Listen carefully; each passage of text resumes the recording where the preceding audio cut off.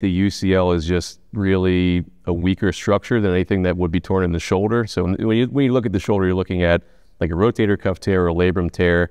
And those structures are generally, you can strengthen them and they can maybe withstand force a little bit better.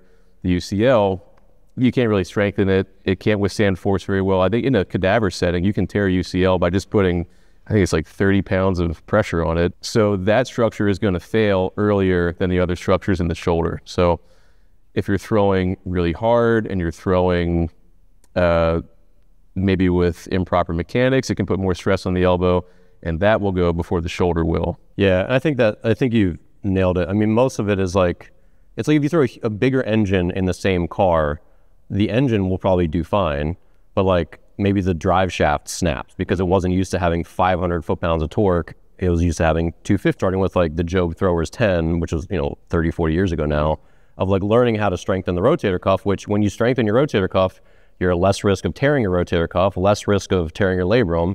And so basically like we've learned how to really like bulletproof the shoulder through training. You can do that in strength training, but to your point, you can't strengthen your UCL directly.